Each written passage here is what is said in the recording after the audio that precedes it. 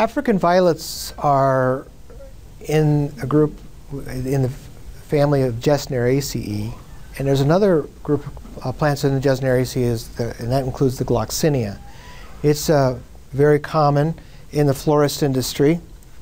There's about 125 genera in the Gesneriaceae group. They're worldwide in distribution. The African violet is from Africa, but there are other the Gloxinia, which is the Syningia speciosa, the florist Gloxinia, is also very common in the rest of the tropical America, parts of Spain, widely spread across Asia. And Gloxinias were first brought into commercial cultivation out of Brazil in 1785, and it's named for a man named P.B. Gloxin. Again, this is from a German colony. In 1825, they renamed the species Syningia based upon Linnaean taxonomy. The florist Gloxinia is actually a hybrid of two Brazilian species, Syningia speciosa and Syningia maxim, and it was a chance seedling from a gardener in Scotland during the 19th century. So it's got kind of a colorful history. They're typically grown on a very small scale. Most growers get established seedlings from a wholesale distributor. Earl J. Small, for many, many years, was the primary distributor. It's sold for year-round production, typically sold around Christmas, Mother's Day, Valentine's Day. This is an impulse or a gift plant. A lot of times it's given for funerals. They get their specialized seedlings from specialized propagators. Then the growers can do some seed production. They're typically sown directly on the flat. We don't want to bury the seed. Intermittent mist, 70 to 75 degrees soil temperature. Again, this is a forest floor species, so it needs to be warm. 2 to 3 weeks. When it starts to germinate, we cut the mist off because we don't want to waterlog the system. At this point, it's ideal to use sub-irrigation. Again, just like with African violets, Gloxinias grow best with sub-irrigation. So there's a picture of the Gloxinia. We start our fertility right after the plants germinate. Standard fertilizer, 75 parts per million, 20, 10, 20. When they're large enough to handle, we're going to transplant them into a 2.5-inch pot as soon as the seedlings are big enough so we can start developing the plantlet. This typically requires about 2.5 months for this to happen, from sowing of the seed to getting the plantlet. This is why specialty propagators will grow these plantlets, because this time is so expensive and is so long. You can do some species of Gloxinias can be propagated by the tubers or leafy cuttings, but that's typically hobby or typically specialty growers, collectors. Again, there is a culture of Gloxinia collectors out there that are just as passionate as you can imagine with African violets, where they're showing and these sorts of things. pH, light, well-drained mix, 5.5 to 6. Pretty much the same fertilizer, same soil potting mix that we'd use for African violets. We don't want to use any bark, any pine bark or any hardwood bark in the potting mix, because we want to avoid, it's just too coarse. And we typically plant our Gloxinias deep and fill them with loose soil. We don't want to compact the soil at all.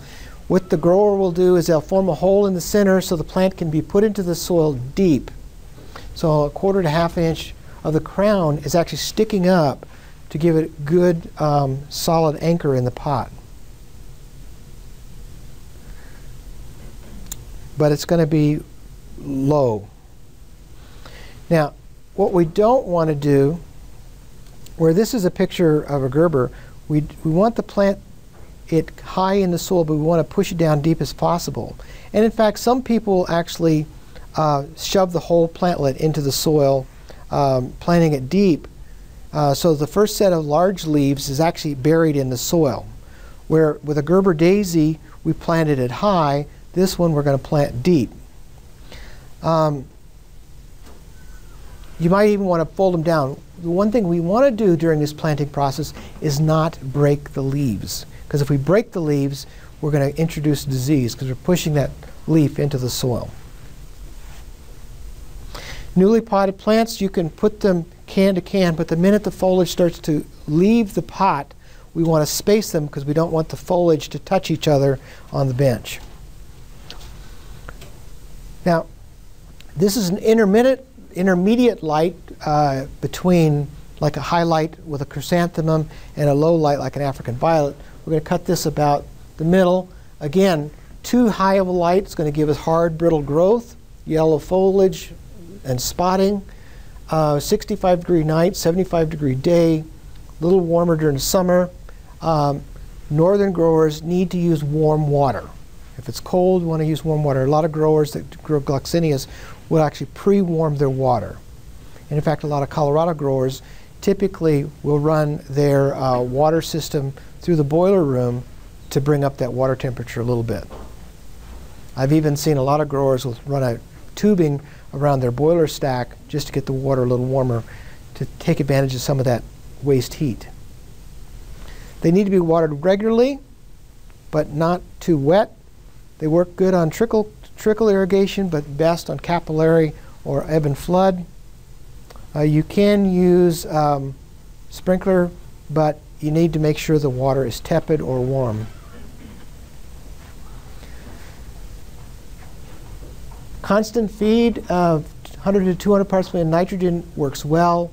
We lower the rate in the winter time and higher in the summer because how much water we're using. A lot of growers will use slow release fertilizer like Osmocote, but we only put it at a quarter of the recommended rate. A lot of our container grown crops, if we use a nursery slow release fertilizer like Osmocote, roots are lazy and they'll stay at the top of the soil. So you want to make sure you don't over-fertilize with a slow-release fertilizer to push the leaves down. If their leaves are getting twisted and curled, that means you're using too much ammonium. And we see this when the soil is cold and there's not any leaching or you're watering too much. They're susceptible to boron deficiency, especially in Colorado. During the summer months, so we want to make sure to add a little boron to our fertilizer mix. If you're using well water in Colorado, you're not going to have a boron problem, but if you're using surface runoff from one of the reservoirs in the mountains, boron deficiency is common. HID lighting helps, and a little bit of CO2 injection helps your production cycle as well.